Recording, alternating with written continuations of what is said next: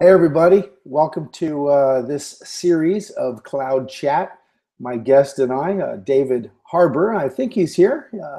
He may still be logging in, but we're talking about photo editing 101. We're talking about basic MLS pictures that make it into the system to be advertised and help market your clients' properties. What can you do to make those photos better? What can you do to make your graphics and images a higher quality to best represent your clients? So today we're going to share a couple little quick things with you. The first one I want to start off with is called Ribit. So I'm going to do a little bit of a screen share here with you folks. Let's just jump on in here, and I'll change my screen here in 1 second to bring you into the Ribit site. Ribit.com is similar to what Picnic used to be. Picnic was a free editing tool that you could use online. You just go to their website and you could upload images and make edits and changes and overlays and all kinds of fun stuff. And then you could download them back to your computer.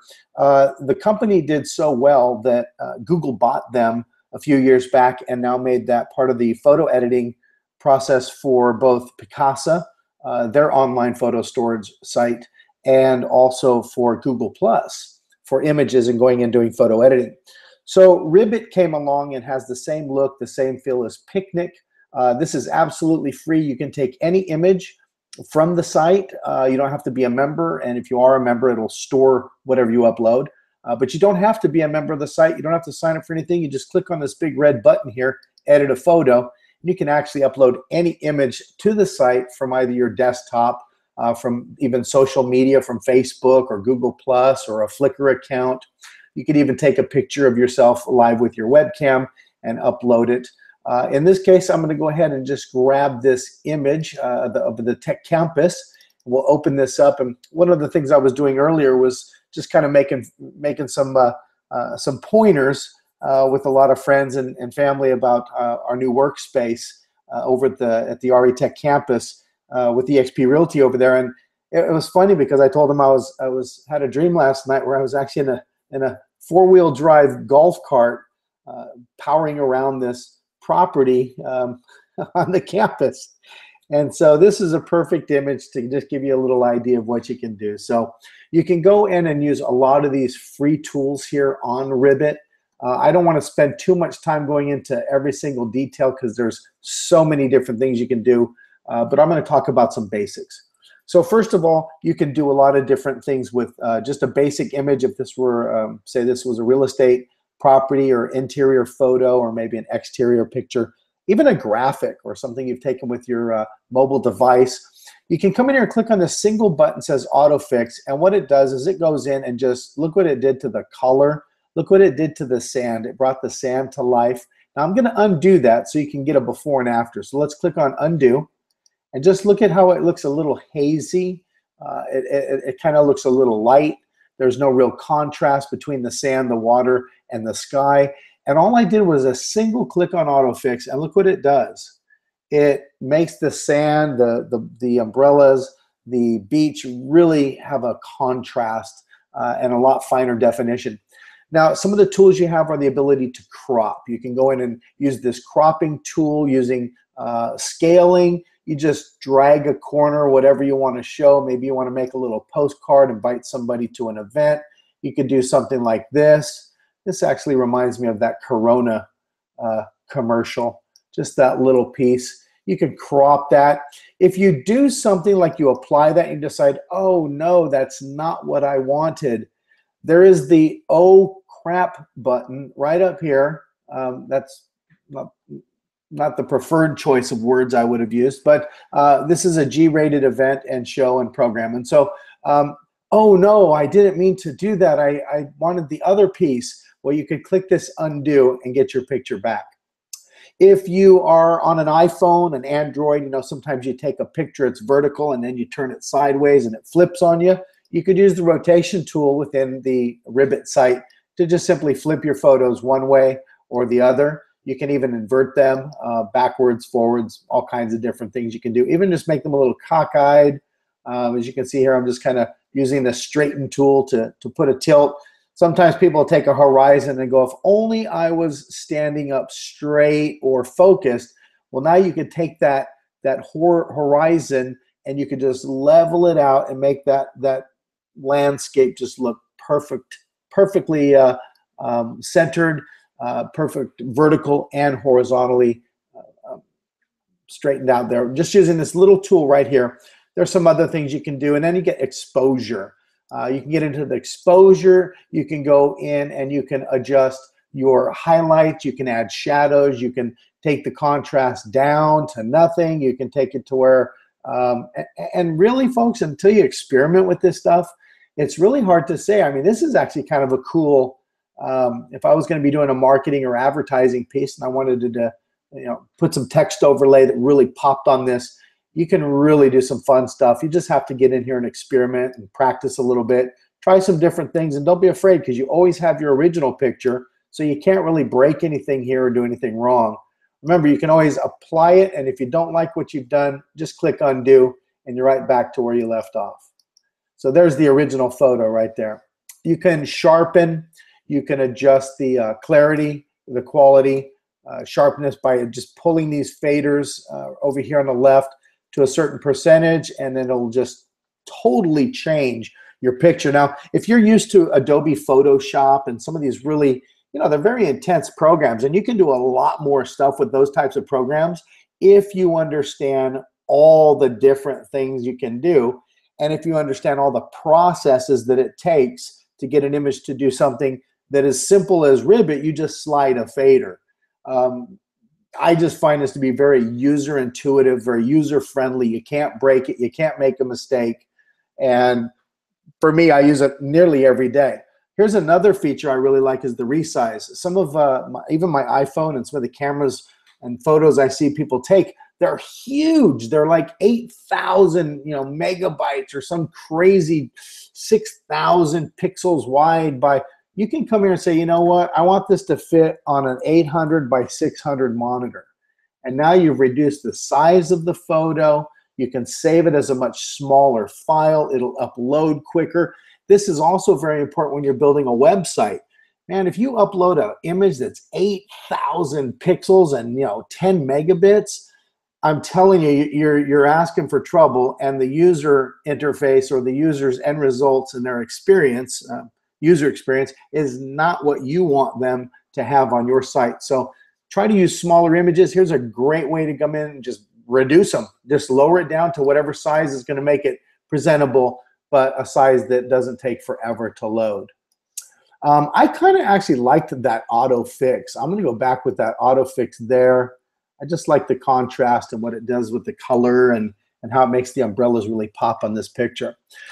Folks, there's a lot more you can do. I could spend probably a couple of hours. I plan on having a workshop. If you'll come back and join us at RE Tech Campus, just go to campus or retechcampus.com first, and then you can look at the calendar and look for the next event we're going to do for where we really drill down into all the finer details of this program and a couple of others, PicMonkey, and there's a few other photo editing sites we're going to really drill down and do some hands-on workshops with. So look for the retechcampus.com calendar and just book it. Come on into the cloud. You can watch us live on TV. You can watch us on YouTube live stream. You can watch the archived videos. No commitment. You just got to take the time to sit down and learn this stuff. We've done it so we can teach you. We hope you'll come by and at least learn that. Real quick, few other things. You've got a lot of the different effects you can add to these photos. You can do text overlays. Look at all of these effects. And I mean, you're not doing anything but just clicking a button. And look at the effect it has on that image. Can everybody see that? Can you guys see all this? Beautiful. So I'm just showing you this, that if you don't come in here and experiment, you're never going to know what kinds of things you can do with those photos that you have. You can fix photos. You can also enhance photos. You can do text overlays. I'm going to discard that application. If I want to do a text overlay, I could say, just type the word, and it puts it right on the screen for you. You can then move that anywhere you want on the screen. You can add different colors. You can make that red. We'll make that a nice sunburn on the beach. In this case, I actually kind of like the blue to match those umbrellas. Let's see, can we get close to that? And that's kind of close there, right? So then you can move this wherever you want it. and boom, that's it. There are stickers, folks. There are touch-up. If there's people in your pictures, you can add makeup, get rid of red eyes, fix blemishes, get rid of that forehead shine that I always have in my pictures. You can even airbrush pictures, wrinkle remover, suntan, you name it, it's here. Then you can even add frames. This is one of my favorite parts. You can lift things off the paper. I like to add a little border. I'll pick a color for the border, maybe try to match those popping blues. We'll go with that one. And then you can decide how thick you want that border. So I can make this thing look really kind of, you know, in a frame, so to speak. You do have an inner thickness. You see that white border going around the picture just inside of the blue frame. You can make that a little bigger if you like. You can also add a caption. You can round the corners. There is just so much stuff you can do with this. But one of my favorite things is coming down here and adding this drop shadow. Watch what happens when I add drop shadow, and I'm going to exaggerate it a bit, really lift it off the paper. We'll go at about 60 degrees, and you can see that really starting to pop down there. Maybe make that a little bit less, just a little lighter maybe. How about like that? And then all you have to do, folks, whenever you're done, your picture is exactly how you want it. You've experimented, you've explored, you've discovered all the cool free things you can do on Ribit. Then you go to the fourth one over here, which is the Save tab, right across the top here, Home, Library, Edit, and Save. Just click on Save, apply that drop shadow. Here's where you give your subject, in this case, I'm going to call it a picture. It could be a graphic, could be an image, could be a logo. We're going to call this the, get my keyboard to work here. There we go. Now it's working. Hopefully you're all seeing this. It says I'm still screen sharing, so I sure hope I am. Let's see. So I'm going to call this R-E Beach. And now look at this down here. I can either save this as a PNG file or I can save it as a JPEG file. I would go for JPEG depending on where I'm going to use this. If I need it to be something that's going to be a little bit more flexible, we can get into the difference between JPG and PNG in our next session. But I'm just going to go with JPG for the sake of time today, and I want the best compression. So even right now at 8, it's 197 kilobytes. If I bring this over to best compression, it's only going to be 473 kilobytes, which is much smaller than that 8 megabyte photo that we started with. All we have to do now is say save the photo, decide where you want to save it on your computer. I'll do this on my desktop, call it RE Beach, and that's it. Click save. It downloads the very picture that you created on the site. Now you've uploaded it. Now we can go to the desktop, and hopefully you're still seeing the desktop, and I can open up that image right here, and there it is. Real easy to do, folks. It's a really cool site. It's called Ribit. The other one is called PicMonkey, PicMonkey.com, PicMonkey.com. A lot of different features, a lot of the same type of features. They both offer something unique to their own site. They're both free. If you do create an account on either of the sites, I believe it lets you keep a library of up to 100 images, so it remembers what you've uploaded previously, so you can use them again. For example, logos and different icons that you're using more frequently. So let's see. I'm going to come back over here, check the questions box. I'm looking at my Twitter handle. I got the phone open here. I'm also looking at my iPad, looking on my social media here, checking my Voxes. I'm actually in the cloud campus right now, seeing if anybody needs any help with this. And if not, then what I'm going to do is bring us back to the stop screen sharing and bring you back to the Hangout. And let's see, any other questions?